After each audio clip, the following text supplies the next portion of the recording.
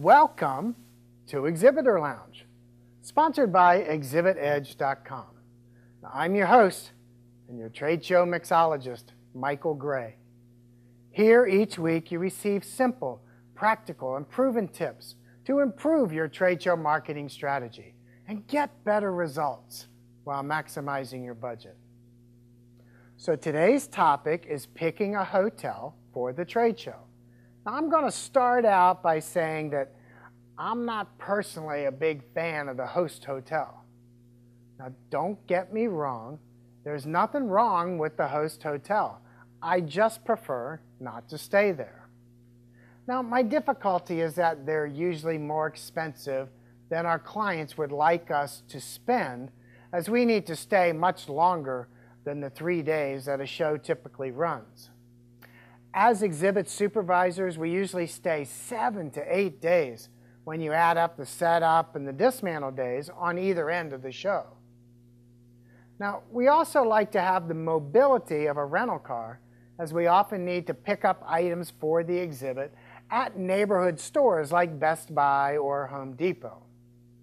So for that reason, we would want to offset the cost of the rental car with a reduced price hotel. All right, now let's go back to the host hotel. First of all, it is usually fully booked.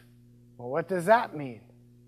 Well, it means that the elevators are always full, the restaurants are always full, and the prices for restaurants in these hotels can suck up a per diem allotment pretty quickly.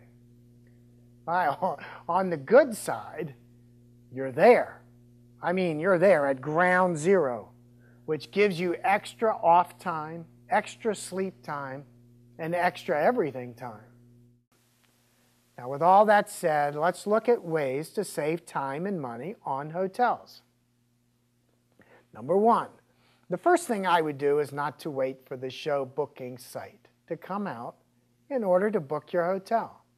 If you know the travel dates, then I would check the cost and book directly with the convention hotel or something nearby.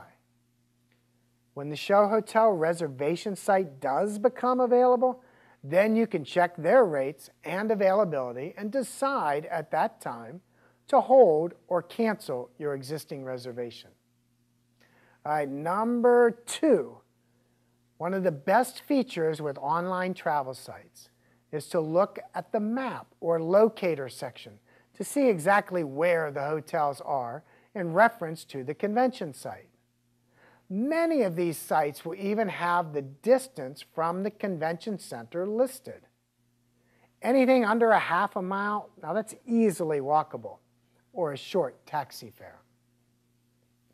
All right, number three, it's good to see if the hotel you choose has a local shuttle. Now, this can save you a lot of money in taxi fares. Now, call the hotel directly and ask specific questions like having a shuttle, or restaurants within walking distance, parking rates, do they have coffee in the room, extra costs or resort fees, and things that would be important to a good stay for you. It's also very important to ask if the hotel is undergoing renovations during the dates of your stay. All right, number four, remember that if you use an online travel site to book your hotel, then you may not be able to get hotel points for your stay. So if you're a member of Hilton or Starwood or Marriott or any other program, it may be beneficial to look for the hotel and check rates with an online travel site, but book it directly through the hotel.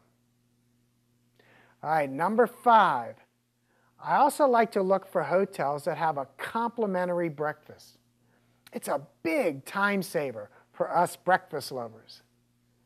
If you do not travel much, I would highly recommend going on a reputable review site like TripAdvisor to get up-to-date reviews from people who have recently stayed there. Now, understand that it's usually the people that have had a bad experience that feel more compelled to write a review. So read a lot of reviews to get a well-rounded feel for the hotel you choose. All right, number 6. If your trade show takes you to places like Las Vegas or Orlando, which are prime vacation destinations, you may also want to check out vacation resorts. Now, you can literally get a full condo or townhouse for the price of a hotel room. Many will have full kitchens.